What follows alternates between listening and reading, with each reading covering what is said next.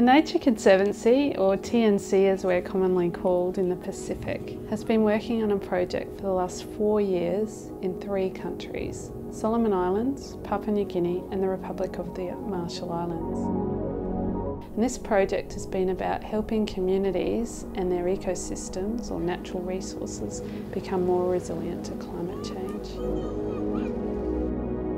Climate change is a developmental issue.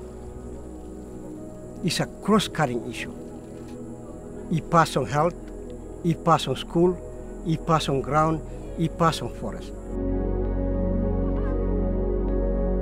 Side lo ecosystem longol, mose moli depend lo omblai lunar plus so emi come up good la all come up good or come up healthy na only grow good inside lo this la tambu areas.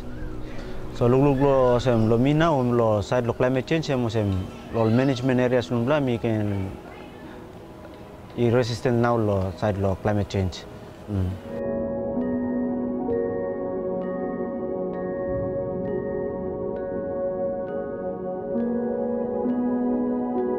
When TNC have come in Lomifala, have really pictured Mifala out that this is your resources now. This is happening to you, Isabel, this time. And time Mifala open them eyes, blow Mifala out, Mifala say, well, why now Ibaba Imiza Sida Noma, the Imiza say, yes, yes, we have to do something.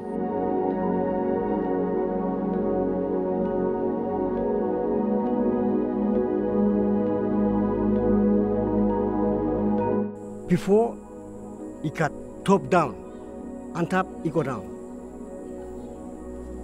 That's all now. Sabetu, Istablong village, Istablong island, Istablong Manam place. Now, planning, it must stop Tamro, it can't have. Kapma now is behind this, but tending all call him bottom-up approach to planning.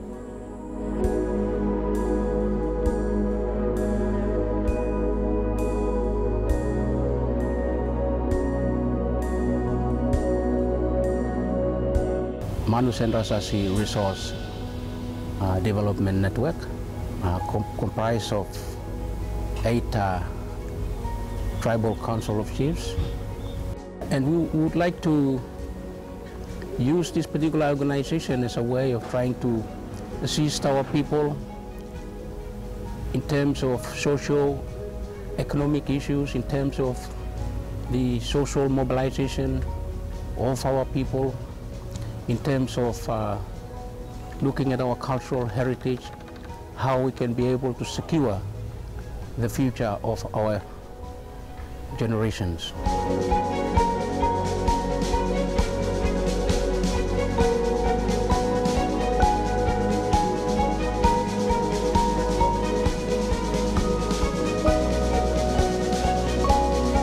There is absolutely no doubt that Pacific Island countries are facing a range of impacts from climate change and rapid development. They're some of the most vulnerable countries in the world to these impacts. But the people in these countries, from the grassroots community level to local organisations to even at the national government level, are really the inspiration behind some of this work and about dealing with and building resilience to climate change. They are the ones that are going to build a strong natural resource base to ensure that they and their families are resilient in the future.